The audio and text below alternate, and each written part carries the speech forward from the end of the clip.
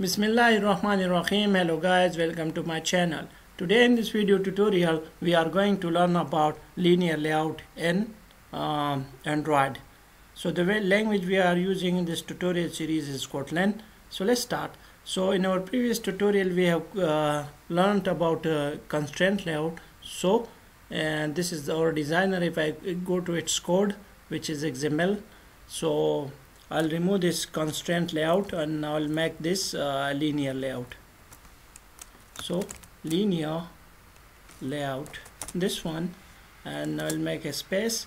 And now if I go to design, we see nothing here.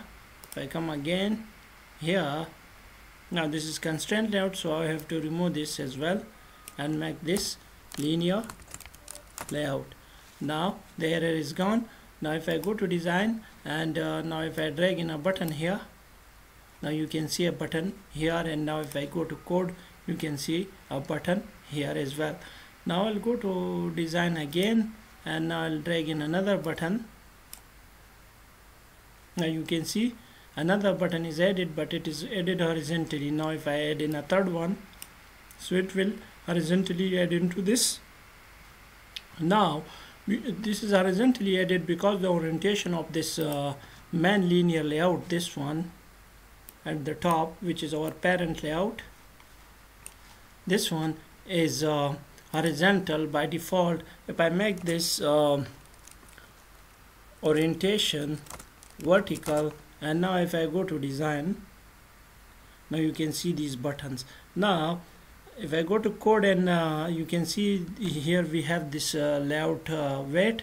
So this layout weight is 1, and 1 for this button as well, and 1 for this button as well. So it is dividing the whole, as you can see here, that the width and height is wrap content, and then it is this button also vertically taking all the width or all the height of this parent layout. It is because we have given it a layout weight 1 for each button, so it divides the screen as we have 3 buttons, so it divides the screen into 3, and then it gave to every button a weight of 1. Now if I remove this weight from here, and now if I go to design, now you can see this button shrinked to its content. Now if I go to code again and remove this as well, and I remove this as well, and now if I go to this design, now you will see that these buttons have shrunk itself to its content. So I'll go to code and I'll make this each of button width match parent, as well as this one match parent,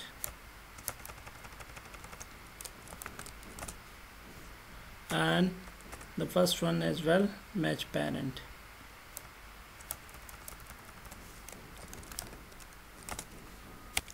Right now if I go to design, you will see that each of the button has taken the full width of this screen.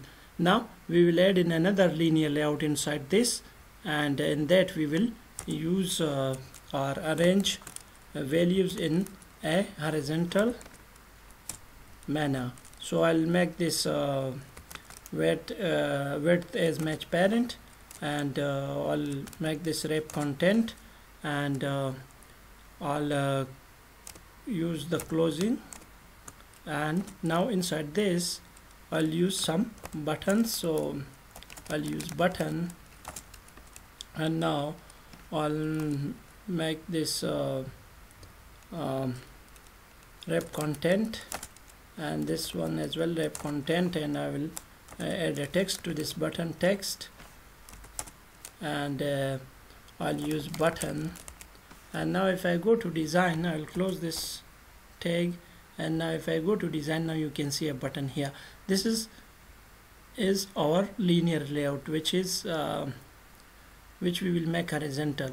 Now if I go and add another button here, or simply I will copy this button and add it into this linear layout. Control C this, and now I'll control V this.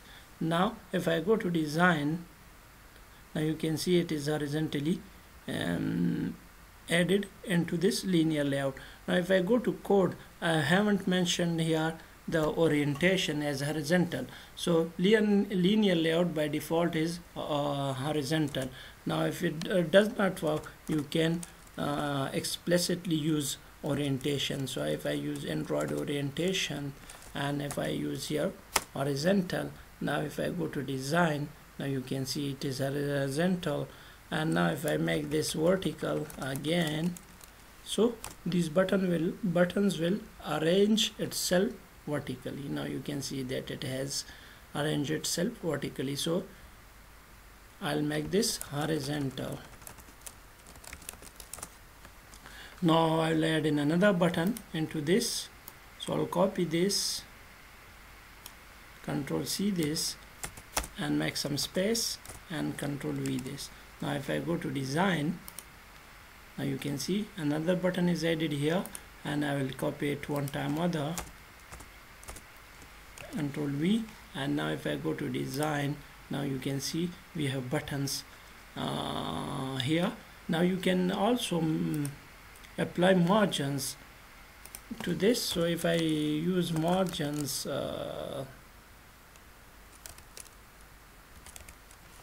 margin 20 dp, so now it will take this linear layout, will take 20 dp from each side.